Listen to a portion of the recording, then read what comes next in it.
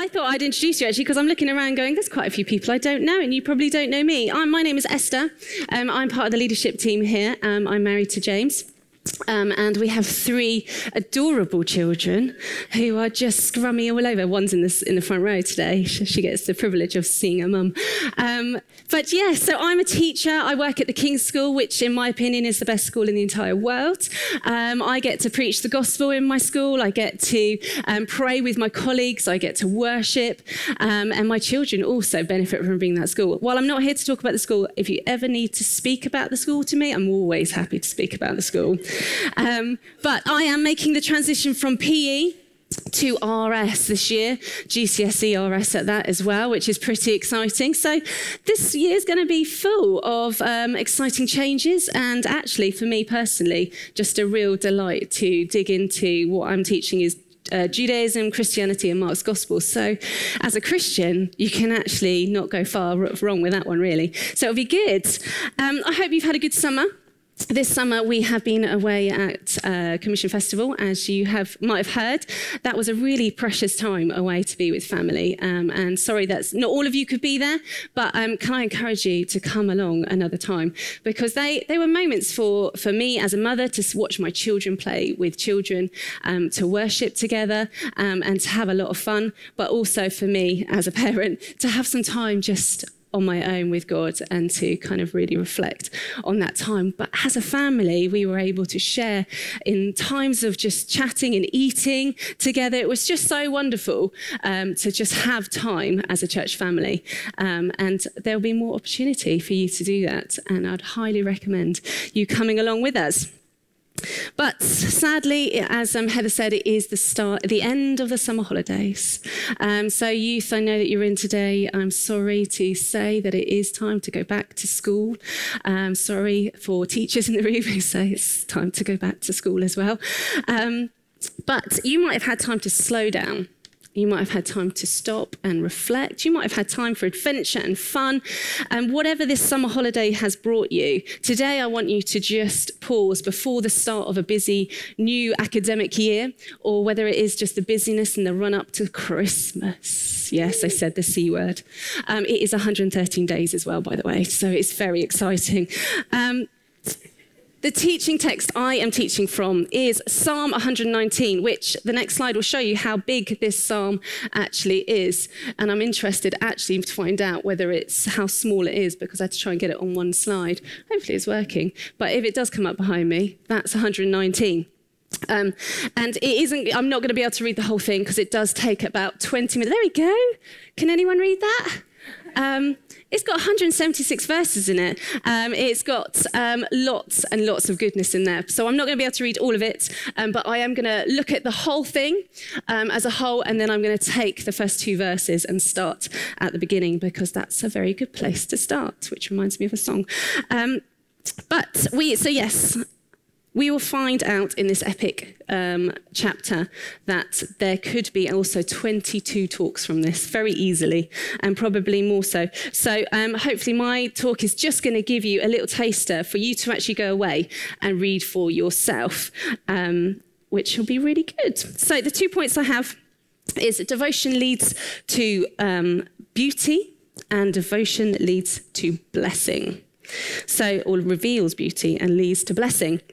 So I'll start with a question. What are you devoted to? According to vocabulary.com, being devoted to something means being focused on a particular thing almost exclusively. When you are devoted to a cause, you work to achieve its goals. When you're devoted to a person, you place their needs above your own.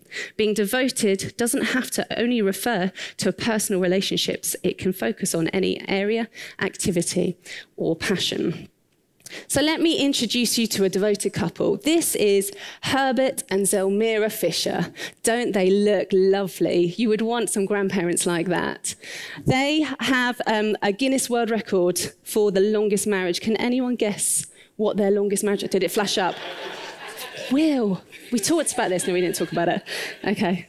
Some things for us to guess. Can anyone guess? 80... 6 years and 290 days. They tied the knot when they were 18 and 16. Who would get married as a teenager? For those of you who don't know, I did. I got married as a teenager. I was 19 years old though, so I feel like I'm, really old compared to them. But can you imagine that? Any 16-year-olds in the room? Can you imagine walking down the aisle? No, it would be quite a scary thing. But when you know, you know. And clearly, Herbert and Zelmira Fisher knew. Their comment, when asked what would they change about their 80 years together, they answered, "We wouldn't change a thing. There's no secret to our marriage. We just did what was needed for each other and our family." So cute. You do want to spend some time with them because they sound like they've dedicated their lives to each other and their family. It is wonderful. Okay, so what about being devoted to a passion? Let me introduce you to Malcolm. Malcolm is... Can anyone... Oh, is it going? Okay. Malcolm claims to be Britain's most dedicated football fan. Can anyone guess from there what football club he's part of? There we go, 10 points to you. Piers Morgan, Philip Morgan.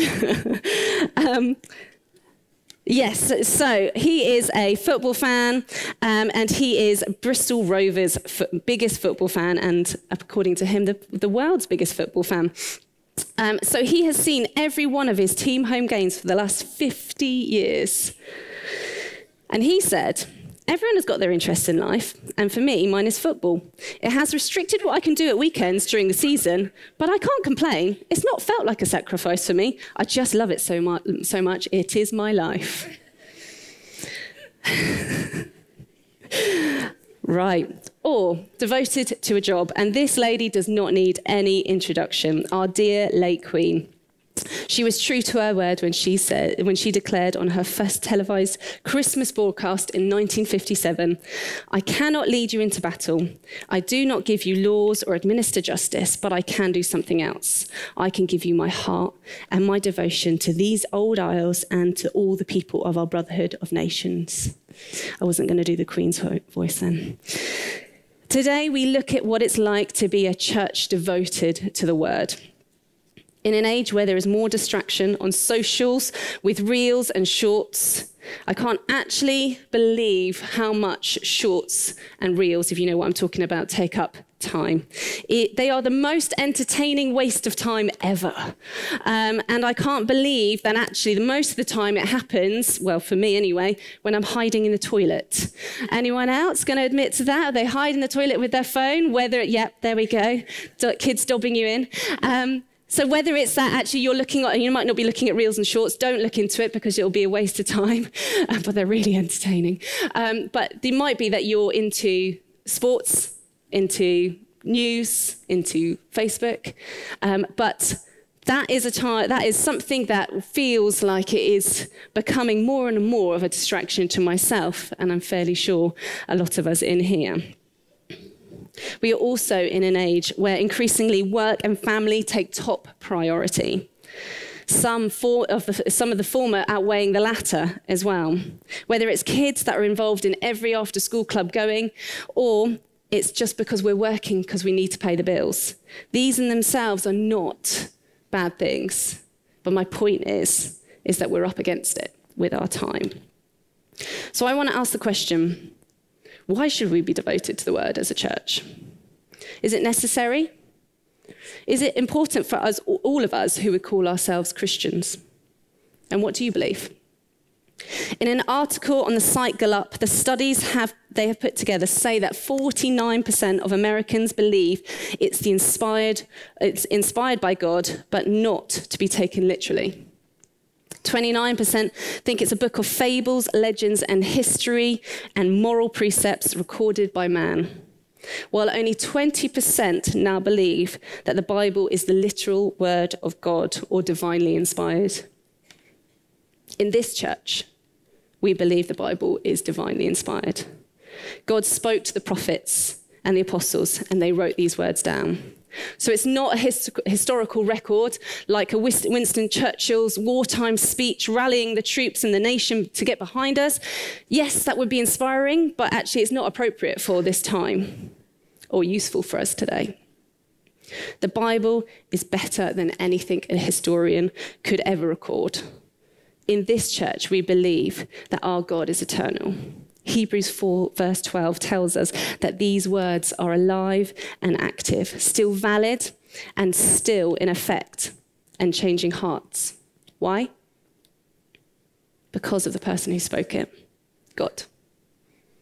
He is the same yesterday, today, and forever. If we believe that God is eternal and alive, so not a statue or a fuzzy, warm spiritual feeling as we get into church, then we must believe that he still speaks to us today. And the primary way he speaks to us is right here. In Matthew 13, Jesus tells us a story about God's word being like a seed. The word, like the seed, is living. That when it's planted in fertile soil, it produces an abundant life. These words are living, alive, and active. And if that is true, then we have life in an abundance in our hands, whether it's on our phones or in this book, or maybe it's by your bedside table, or maybe it's in a box somewhere.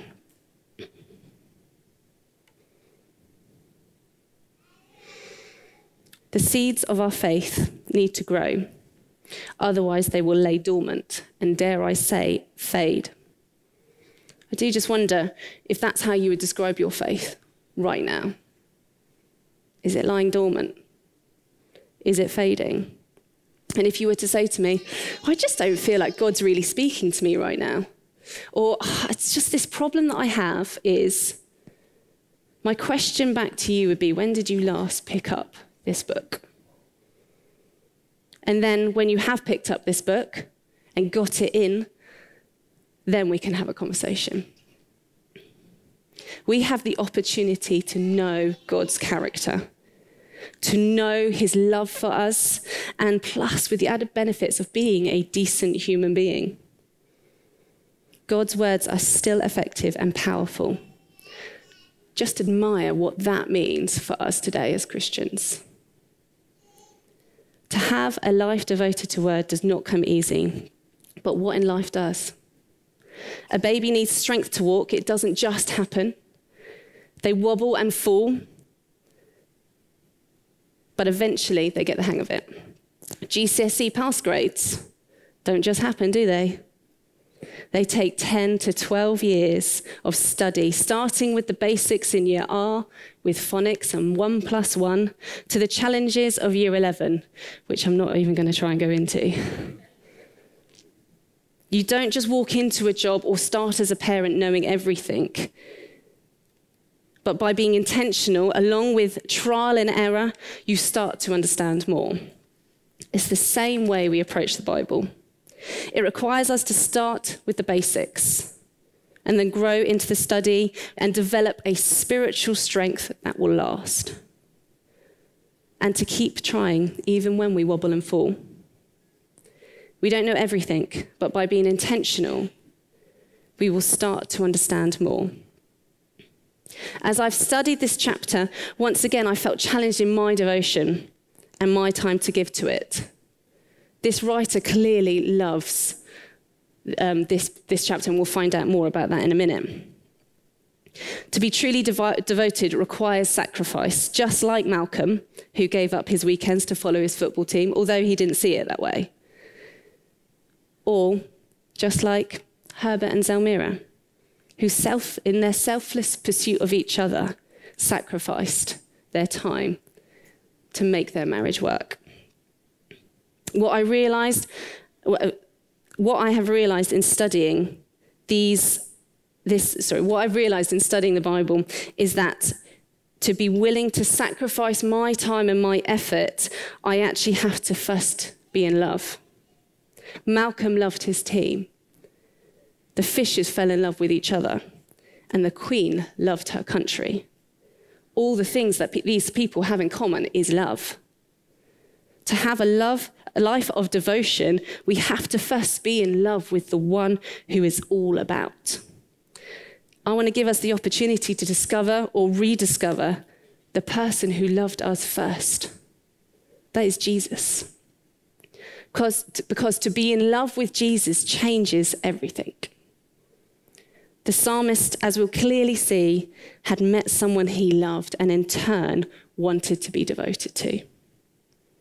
So let me introduce you or reintroduce you to our Heavenly Father. Read about him in this book. Ask God right now to reveal himself to you.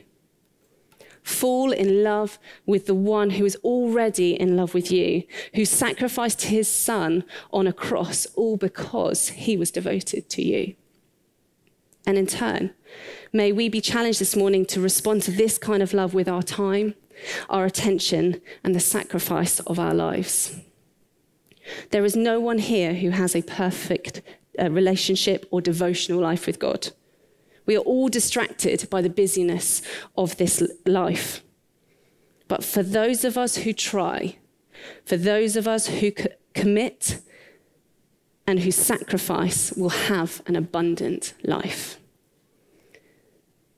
Do you know what? The Christian life is not smooth. God doesn't promise us that. He does promise he'll be with us. For me, life has thrown me another health curveball where I was for years struggling with arthritis in my hip. I had an amazing hip replacement, and then it all went well, and I've slipped over in time, and then it's caused me more problems again, which is very frustrating, and I'm very, very impatient with it.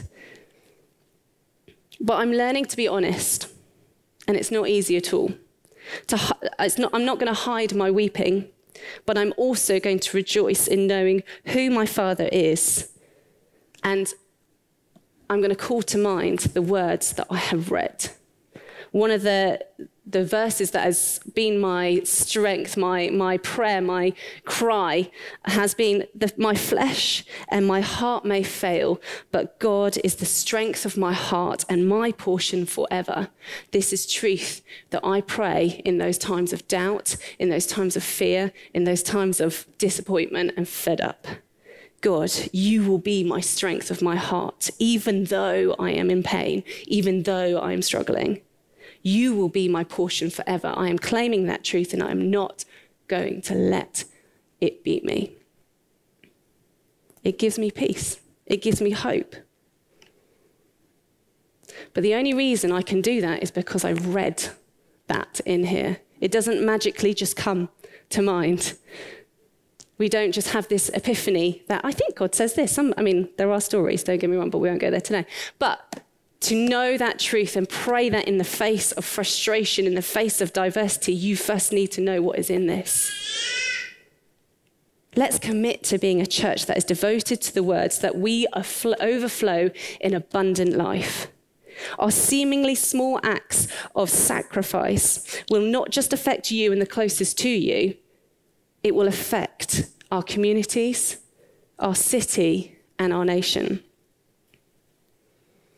Devotion reveals beauty. In this first part, I want to give us a glimpse of the whole chapter, like I've said. To just give you a glimpse of it so then you can read it in your own time as well.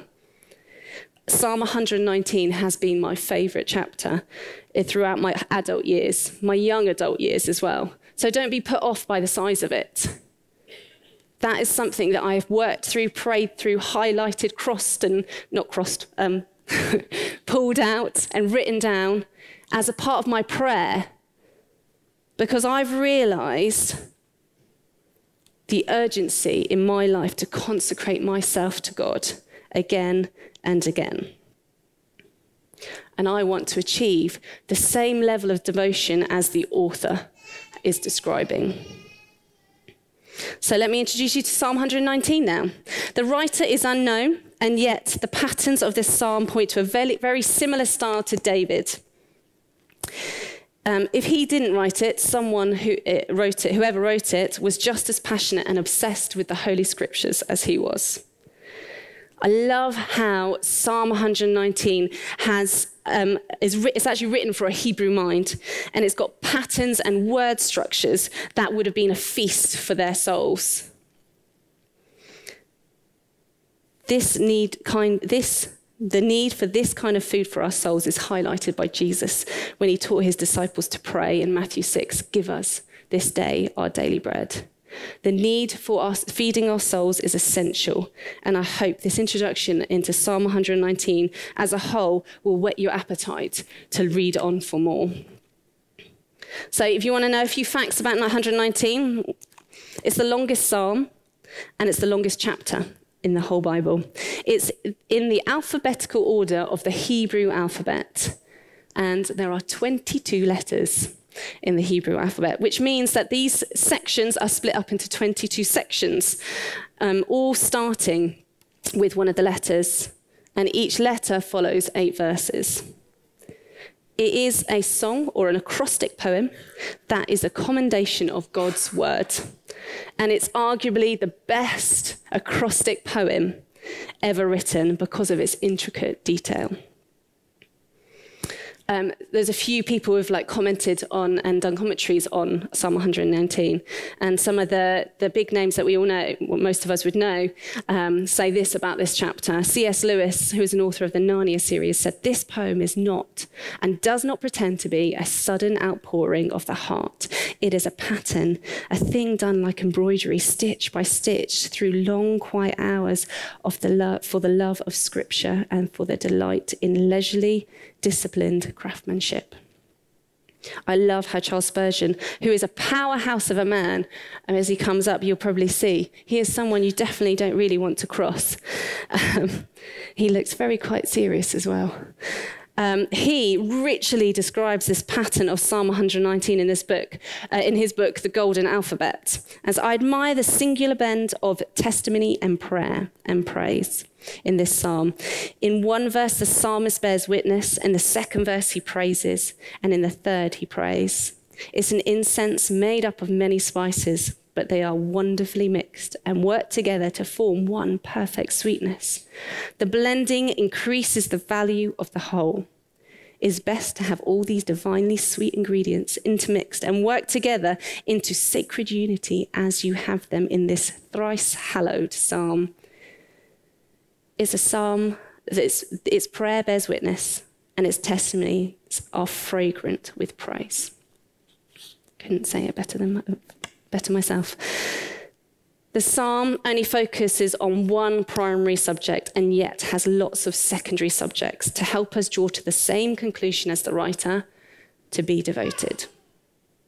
In the same book, Charles goes on to describe this psalm as a kaleidoscope, the one where you put it to your eye and you look at different lights and twist it and it all has a pattern.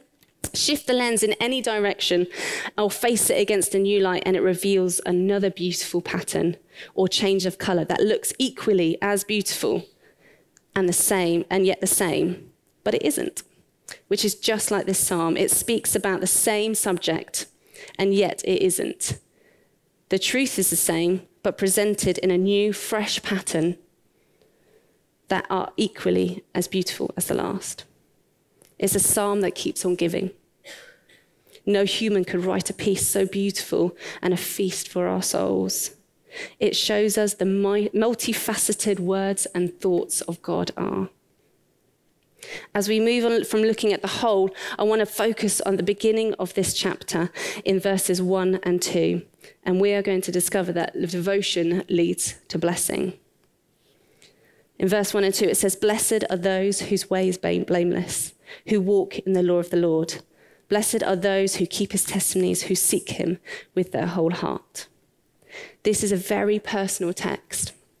And it starts with a benediction, which is a prayer asking for divine blessing. The writer is letting us know that there is blessing to be had for all those who follow this path. If we invest in reading in Scripture, we will not only discover just a good moralistic way to live, but we will discover the Creator behind the words. And with the help of the Holy Spirit, we will develop a very deep and real soul connection that creates a relationship with God. The Christian life is not dry and boring. It's sometimes portrayed like that, right? I mean, who said they were going to church camp this summer? And what was their reaction? It's not always like, cool, that must be so fun. Most people go, oh, you've been made to go. That is what the world portrays, this Christian life. But no, it's not like that at all. It's one that is full of vibrant and full of joy and so much excitement that can be found when there is love and sacrifice. If we are Christians who do not value the word as our daily bread, like in Matthew 6, we are missing a significant and fundamental part of our relationship with God. We are in a dangerous place of being tossed about, like it says in Ephesians 4, verse 14, with what the world suggests is a better way to live. One of the blessings in reading Scripture is because it sanctifies us. When you become a Christian, you are justified because of Jesus, so you're born again. Through the shedding of his blood and the resurrection of his body, we are saved from our own sin, and we can read Scripture with the best intentions of keeping to it. The Christian life is a process of sanctification that sets us apart from the world. It doesn't just happen, but it's a lifelong journey, much like the psalm here is really long. It shows us that actually through this psalm, the writer has grown up. And while I mention growing up, I just want to take a little bit from the next section of Psalms, where it says, how does a young person keep on a path? And it's gone from my mind, but it's by keeping, thank you, keeping to the word, that one. Being devoted to the word, that one, that's what I'm talking about. But sorry, yes, but so young people, what I want to say to you is that you are not too young to start reading the Bible. This is fully accessible for you, okay? Don't look at it as another piece of homework to do, but look at it as your daily bread. Look at it as something that you need for as you work out how to go out in this world. Just because you are young in age or you're young in your faith, it does not mean this is for you. But adults, we have the greatest influence in these young people's lives. If they can see us prioritizing time with God, being sanctified, because adults don't get it right either. We all make mistakes. They will learn from our example and live in an abundant life too. So we need to make daily habits to get to know the Scriptures so it can impact our lives. Sanctification is a process, and devotion comes at a cost. But willingly surrendering and sacrificing our lives, we will see God glorified in and throughout our lives. We must devote ourselves to God, who has already done the most sacrificial thing with giving us Jesus. Then at the end of our lives, there is glorification, where we are redeemed and released from all this sin and pain. It's wonderful. Looking around at the world, though, it's pretty clear that the Scriptures are telling us to live differently.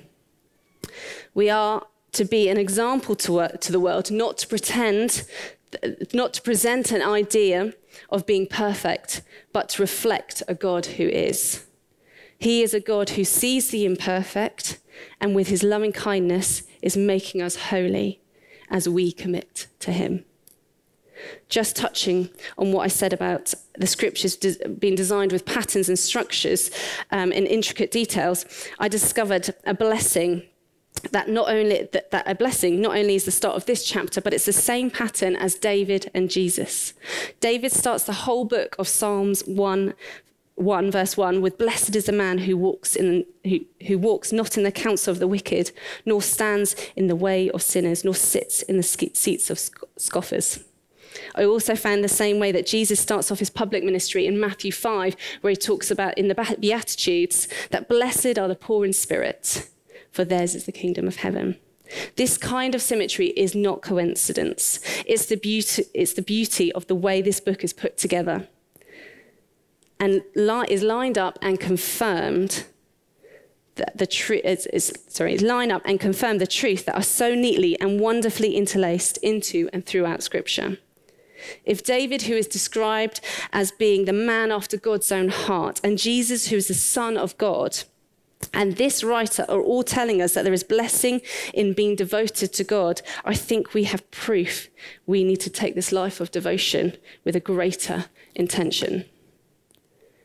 This chapter in Psalms not only starts with one blessing, but a double blessing. A double blessing is something that should stir our souls and direct our minds to a lifelong ambition of being blessed by God. William Wilberforce, who was an MP, knew God's blessing in his life. In 1808, when he led the movement to abolish slavery, it took him 25 years to see this happen.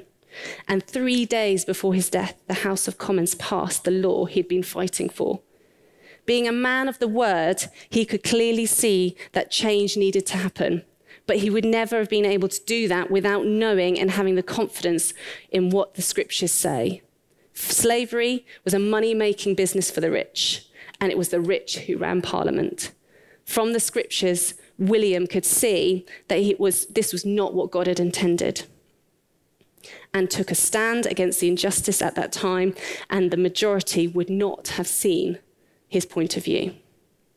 Famously, though, he would recite the whole psalm to and from Parliament. Can you imagine that whole psalm from the beginning?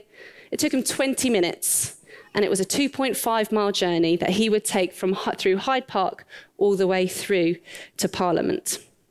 This psalm shaped William Wilberforce's character, but he didn't just read and pray through Scripture.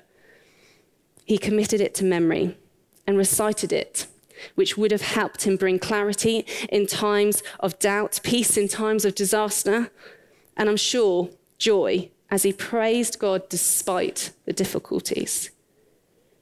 This is the blessing we can expect and more.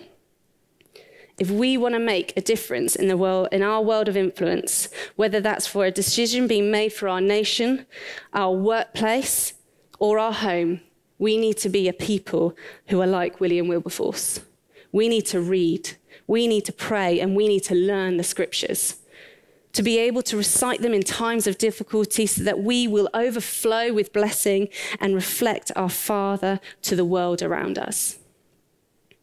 We don't read the word to become Bible scholars, although we'd quite like to probably know it at that level, but we're not all Dave McNee, are we? But we also don't read it to learn and follow its moral ways, although we should do that too. We read the word to seek God himself. The Bible guides us into a life that is teeming with life and fullness. It brings us into a living relationship with a living God. The word strengthens and supports us in life when our hearts grow cold. Someone once said, since God is the author of life itself, his word has life-giving power both to bring the spiritually dead person to life and renew the believer. As we draw to the end, you will either agree with me or disagree with me. For those who disagree, we can talk later. But for those who agree with me, it's over to you. Like the saying says, you can draw a horse to water, but you can't make it drink. It's the start of a new year, where normally, if it was a January New Year, we'd be making New Year's resolutions. But the start of a new academic year, what if we can all work on our devotion to God? What will you put in place this week or this month?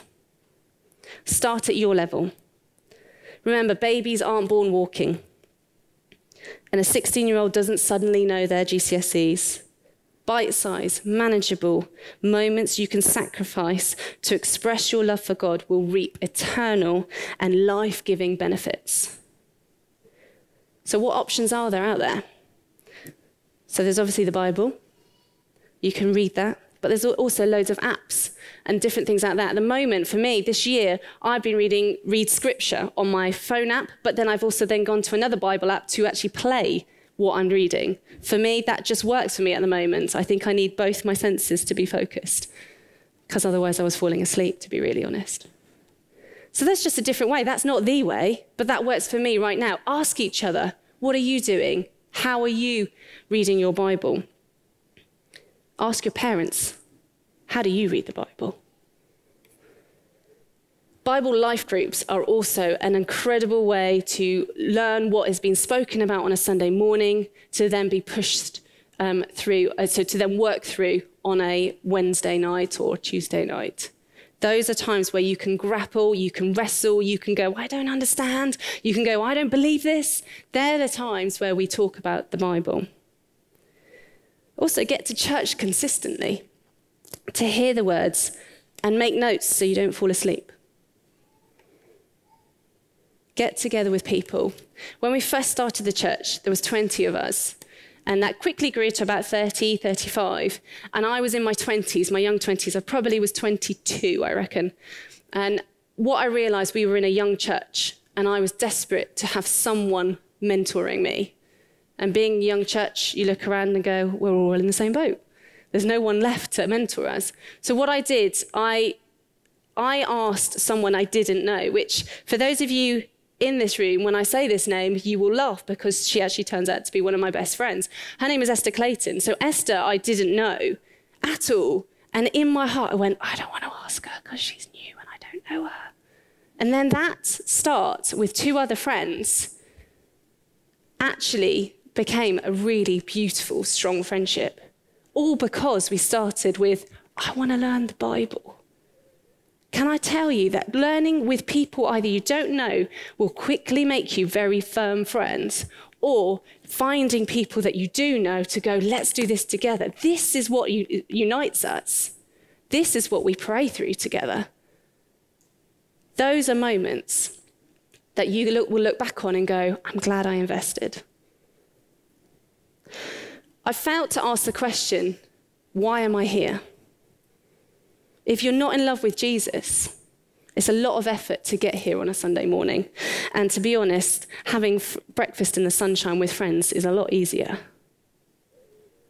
So why are you here? Who is Jesus to you? You first need to be in love or rediscover why before you delve into devotion. You need to reset. You may need to reset. You may need to repent for the first time if you've not been a Christian, but you also may need to realize that actually you've drifted and you haven't prioritized the word. We get distracted by so much in life. Our phones, our homes, our family, our lives, our work. Church, let's rediscover our first love again. Jesus, our first love, Jesus, because that allows everything else to flow. We've got plenty of time, so don't rush off. Don't think you need to go and pick up the children right now. What I want is to give this time for us to worship and pray and seek God. We'll have a prayer team over there. If anything has just getting you, then you want to pray through with anyone, we will have someone over there to my left. Okay, but actually I want you to use this time just to stop and reset and go, where am I at? Am I in love with Jesus? What am I doing here? Yes, I'm in love with Jesus. God, I want to pour out my whole life to you. I want to sacrifice my time and my energy to reading your word because I want to know you. In our pursuit to make this life the best it possibly can be, let's make God's word our priority. Like I said earlier, let's commit to being a church that is devoted to the word so that we overflow in the abundant life. Our seemingly small acts of sacrifice will not just affect us and those closest to us, but will affect our communities, our nations, our cities and our nations. Okay, so as we just worship, let's seek God, because he is worthy.